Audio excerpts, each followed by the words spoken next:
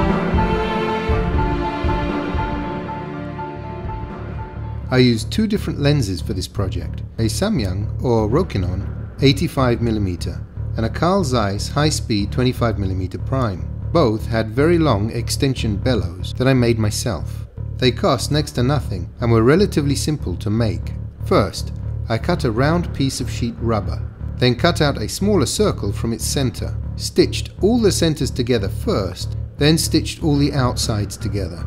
That became my bellows. The more circles of rubber you cut and stitch together, the further you will be able to extend the lenses, allowing you to focus closer to the subject. This type of bellows also allowed me to shift the center lens position from the center of the sensor, counteracting the very acute keystoning effect you get when your subject area is only about a millimeter squared. The lens can also swing, counteracting the incredibly shallow depth of field. The flexibility of the bellows made finding my shot surprisingly simple. This bellows was attached to my Van Diemen PL Atten mount adapter. It costs more than the camera that I was going to shoot with, so I lathed this extra adapter in my machine shop so I didn't have to put holes in my Van Diemen mount adapter. I cut a round of sheet aluminum and glued it inside the rubber, then bolted the adapter in from the back. This is the bolt coming through the adapter. The bellows for the EF Samyang was easier to make. I had a shorter bellows for this lens, as I also used a set of Minolta macro extension rings. The lens mount was a cheap EF to micro four thirds adapter that I bought for about $20. I drilled holes in the mount and bolted them in from the back. I threaded the holes to take the bolts, but if you don't have the tools to tap holes, you could just drill a straight hole and use nuts and bolts. I used a reasonably priced 50mm bar system that mounted to the bellows. The bars are designed to mount to the base of the camera, but the Blackmagic also has threaded receptors on its top side, allowing me to get my lens close to the petri dish. This is a micro four thirds to C-mount adapter, and this is a Minolta to C-mount adapter. Then I placed my Minolta extension tubes, then the rubber bellows, then the EF adapter, and finally the EF Samyang 85mm.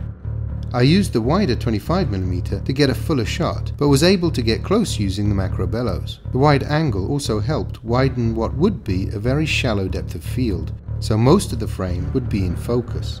I used the Samyang 85mm for the micro close-ups, utilizing the swing and shift to maintain a focus across the frame. This was all shot using an intervalometer for timed single frame exposures. I used the internal intervalometer in the Blackmagic cinema camera.